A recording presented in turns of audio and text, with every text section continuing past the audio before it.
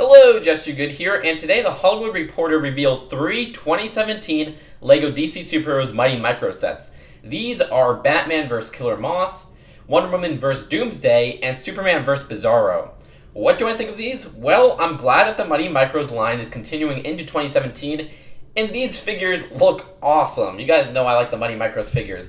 It's a little bit lame that we're getting another Batman, sure, but I love the minifigures this time around. I mean, Wonder Woman and Superman were expected, and I think they look great. It's weird that our first version of Doomsday in physical form is a Mighty Micros figure, but still really cool. And getting Bizarro in a cheap way, as well as Killer Moth in a cheap way, that is good for me because I don't have those two, and I don't plan on getting whatever they come in because I think Bizarro was a San Diego Comic-Con exclusive, and then Killer Moth was only in that one set, the Harvest of Fear set, which I don't plan on getting.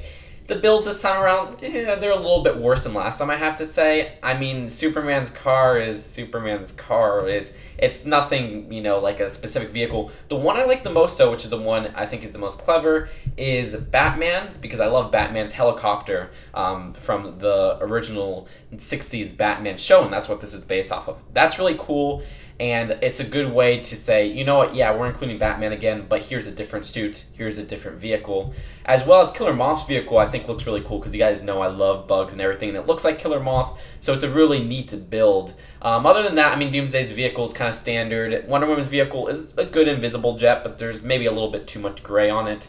And Bizarro's vehicle is, I don't know, it's meh. But that's it for now. Check out the Hollywood Reporter's description, or the link to the Hollywood Reporter in the description below. I'll express more thoughts when I do my big Comic-Con thoughts video this year, and I'll see you guys later.